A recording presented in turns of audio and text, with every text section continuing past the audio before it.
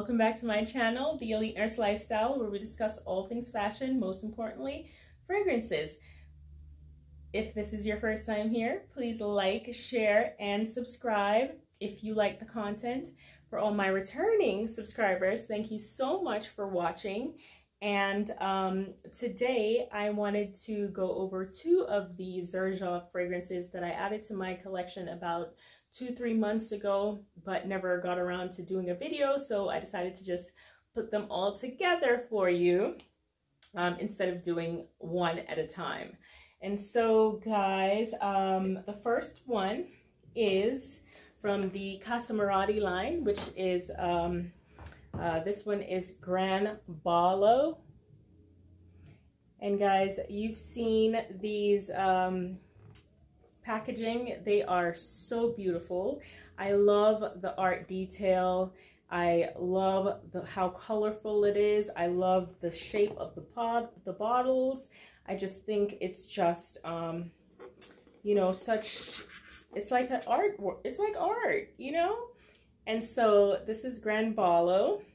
So this fragrance, guys, it's like a fruity floral gourmand, right? It has honey, gardenia, jasmine. It also has caramel and vanilla, and as well as let's see, there is amber in the fragrance, right? And so with most Xerjoff fragrance, their projection is pretty good. Longevity is pretty good. I get about 7 hours, 7-8 hours on my skin. Definitely projects, and you know, like I said, the longevity is pretty good. This one more suits the spring, summertime, and I've heard them liken it to, I believe it's Viva La Juicy, and I've never had that fragrance. I don't know what it smells like.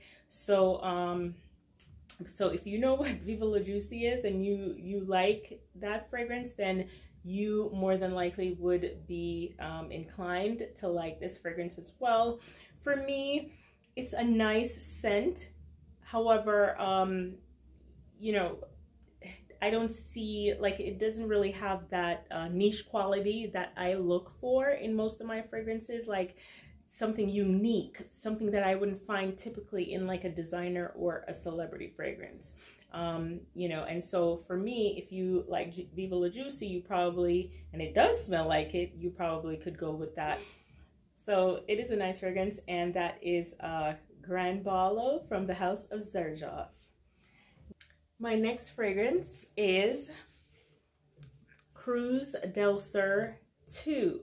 And guys, there's also a Cruz Del Sur I, but if you like, if you're looking for a gourmand fragrance that's perfect for vacation vibes, the summertime, springtime, Cruz Del Sur II, I think would be the option for you.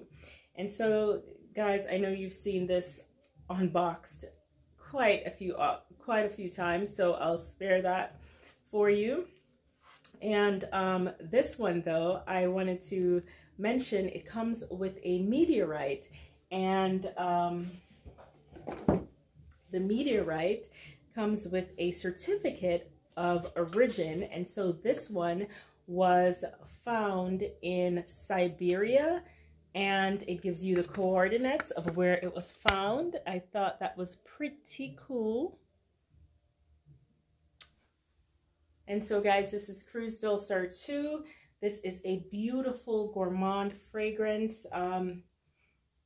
It is, there's also a Cruz Del Sur I, so be careful when you do go to, if you want to purchase this fragrance, that is the II, because this is the gourmand fragrance. I'm not sure what the one smells like, but if you want to get the similar one that I'm going to be talking about, this is the Cruz Del Sur II, and it's a gourmand fragrance. It has notes of pineapple, guava, mango. There's vetiver. There's a milk note in the base. So when it dries down, it leaves this beautiful, milky, creamy scent, and it is just so intoxicating. it is perfect for this time of year. If you're going on a vacation, this is, you know, to the tropics, this would be perfect to take along with you. Like I would say, the performance is great. It's a Xerjoff fragrance. Most of the fragrances, you know, do pretty well. It lasts about 8 hours on my skin. It doesn't project much, and I don't get like a huge sillage or anything like that. But when you do spray it, you know, you can definitely smell it. And after about 3 hours or so, it sits a little bit closer, but you can definitely smell it on your skin for about 6-7 hours. But it is a wonderful fragrance, guys. This is actually one of my favorites from the house because of the dry down, though. I love the dry down. It's so creamy, so milky. And so, guys, let me know if you have this fragrance. What are your thoughts on this fragrance? But that's it. So it's Gran Ballo and it's Cruz Del Sur II. And as you probably can tell, my favorite of the two is the Cruz Del Sur II.